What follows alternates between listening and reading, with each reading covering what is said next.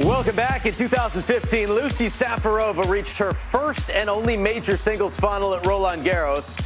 She would also win 2 Grand Slam doubles titles that year and get to a career-high number 5 in the world in singles. And we are so happy to welcome Lucie to Tennis Channel Live from the Czech Republic at home right now. Hi, guys. Great to see you, Lucie. You just had your baby Leah in December of last year. How is the family? How are you doing? We are great. We are home in Czech Republic here in Brno, and she's growing fast. She's very chubby right now. And yeah, I'm actually starting to get into the good routine with her. She's sleeping much better. Well, being stuck at home, quarantine for all effects and purposes, sort of like a normal mom with a newborn and dealing with everything in those first few months. But you can't quite have people come and visit you in the same way. Has it been a little tougher for you doing everything on your own? Do you have a little bit of help?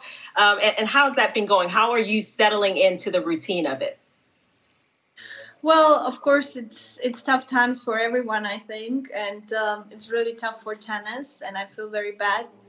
But here, honestly, I have my everyday routine with her, and I'm lucky because my family is here too in Brno, and we are just 5 minutes away.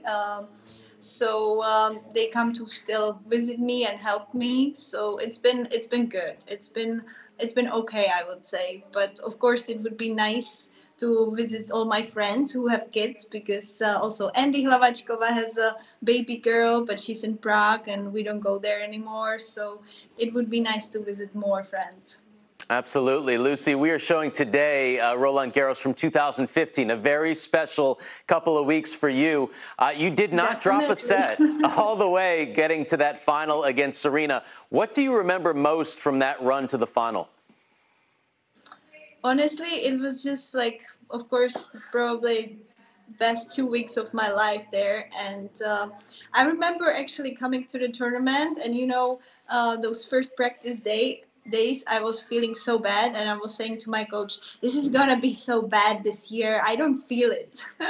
And then I just started to play so well. First match was a little getting into it, and then each of the matches I didn't have an easy draw. I beat Sharapova, Ivanovic, Muguruza. So I was having really tough matches going through it, playing some great tennis, and really enjoying every minute out there, because the crowd was amazing. And I had my family coming over. So I had like over 30 people coming from Czech for the finals. And yeah, it was just a dream come true, honestly. Well, you mentioned the match against Sharapova as well as Ivanovic, 2 top 10 wins on your road to that big final. Was there one match in particular, any one of those matches where it did click, where you did feel like, okay, I'm playing at a different level, maybe I can do this, maybe it can happen? It was probably the match against Sharapova. When I got this big win, I played really well in that match, but I also felt the confidence and everything clicking together, and just continuing the flow after. Well, it was interesting watching the way you played and watching it now in hindsight, how aggressive you were. You didn't second guess yourself. You earlier that year won your first major in doubles. You would go on to win the Roland Garros doubles in 2015, along with being the finalist. Was that a part of how your game just came together in those 2 weeks on clay? Was the doubles at the start of the year a big factor? It was actually, because it was my yeah. it's just when I see it, it's funny, all those memories come back.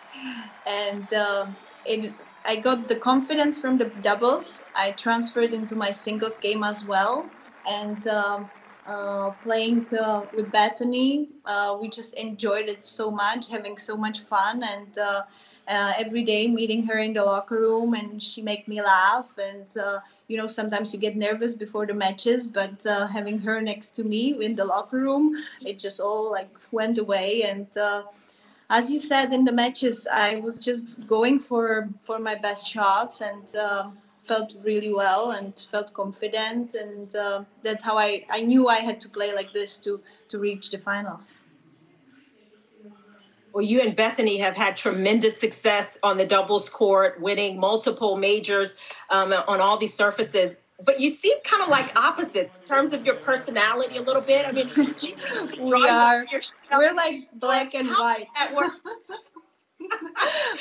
we're complete opposite. She has everything like extra large, like big car, big house, everything, lots of bags carrying to the court, and I'm exactly opposite. She has the biggest dog I ever seen. I have the smallest dog.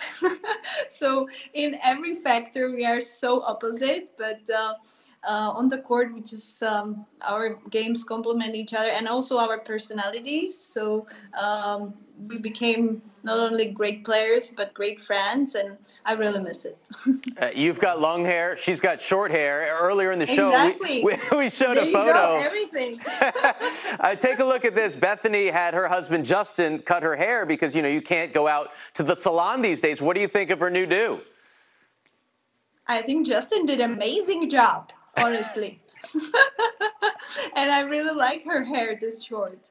I think it fits her personality.